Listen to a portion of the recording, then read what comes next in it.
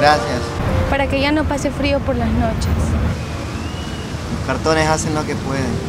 ¿Cuál es tu nombre? Mi nombre. Mi nombre es Raimundo. ¿Y tu familia? Yo no tengo familia. Raimundo, todos tenemos un sueño. ¿Tienes alguno en especial? ¿Sueño? Sí. Sueño algún día escribir un libro.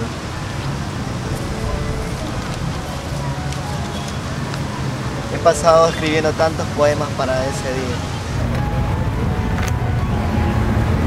Tengo escritas tantas hojas como para hacer un libro. Tienes un gran talento, Raimundo. Muchas gracias.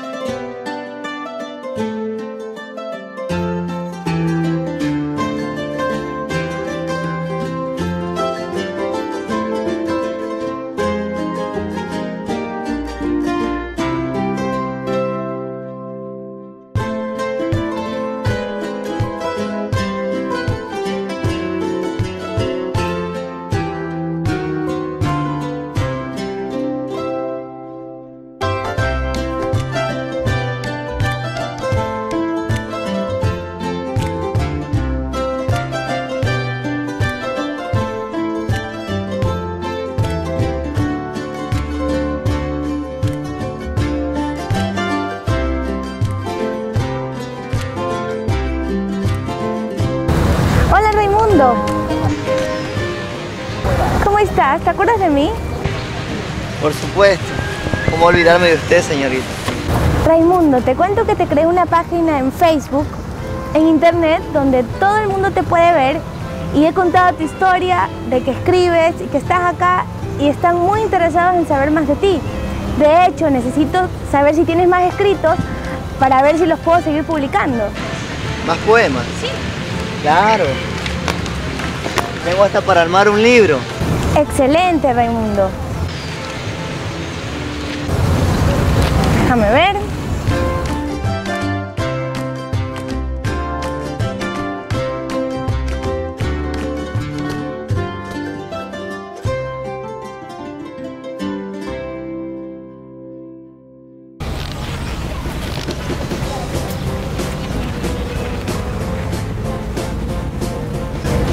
Comba, aquí te traemos unos obsequios.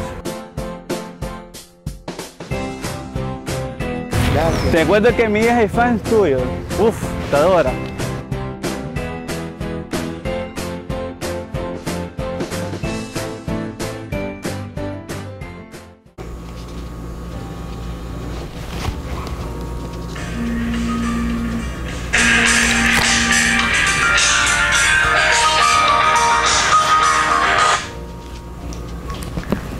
¿Aló? Hola, soy el hermano de Raimundo. Hace mucho no sabía de él. Mis hermanos y yo pensábamos que ya no estaba con vida. Tenemos mucho tiempo que no los vemos. Hola, qué gusto saber de familiares de Raimundo. Me alegro mucho, de verdad. ¿Cómo está él?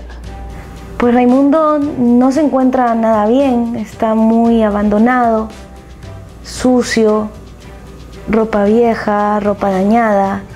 Necesita mucho de ustedes, la verdad.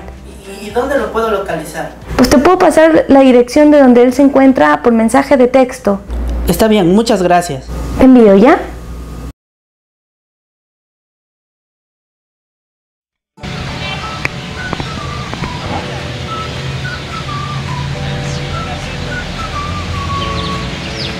Raimundo, ¿Quién es usted? soy tu hermano. Hace años te estamos buscando. Pensamos que estabas muerto. Ahora vamos a vivir en mi casa. Ven, te voy a dar una mejor vida. Vamos.